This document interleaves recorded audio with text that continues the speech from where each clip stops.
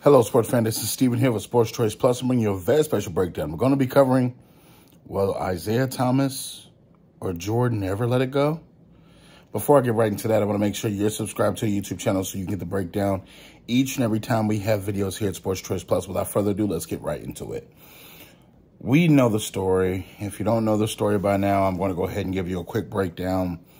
One of the best basketball players of all time, Michael Jordan, was literally at the spotlight, and we're talking about the 92 Dream Team. A lot of people have stated that Isaiah Thomas, Hall of Famer, NBA champion, NBA All-Star, was kept off the team. And a lot of people say Jordan refused to play for the Dream Team if Isaiah Thomas was allowed to play for the Dream Team. There's a hatred there. There's a vitriol there. That's the only thing missing from Isaiah Thomas's resume. When you look at it, he's a champion on all levels. He's all-star on all levels, Hall of Famer on all levels. And the one time he had the ability to play for them, he was not allowed to play for the team. For whatever reason, I guess there's talks that, that they had a closed-door meeting that Isaiah wasn't allowed. There was a number of things that were said. But point blank, the only thing that's not on Isaiah Thomas's resume is a gold medal. And a lot of times we had the war that Jimmy Carter didn't allow us to go over for the one set of Olympics, and I believe in Moscow. You're looking at the 92 Dream Team. So it was a number of teams that he wasn't allowed to be on or didn't have the opportunity to play for, whether it be for war, whether it be for the possible Jordan ban, a.k.a. And they've been kicking up dirt for the last couple of years. And you're looking at Isaiah Thomas saying, he got on TV, he slandered my name, he got on TV. And the fever pitch of this, when Jordan came out with his documentary on ESPN, his 30 for 30, and he specifically gave his opinion on Isaiah Thomas, it wasn't that flattering. But what people have to realize is Isaiah Thomas either wants an apology or he just likes this egging on.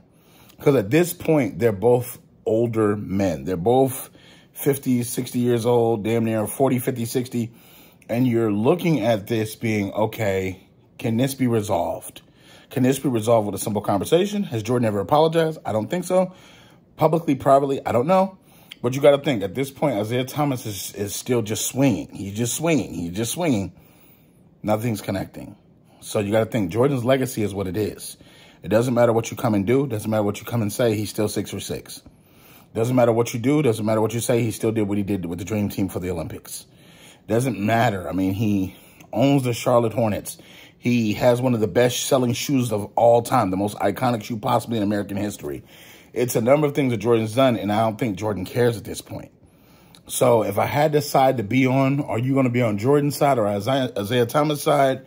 I do see where Isaiah Thomas is coming from. If this is indeed true and Jordan didn't let him be on the Dream Team, that sucks. But, I mean, you're grown men at this point. You got to think that was over 25 years ago.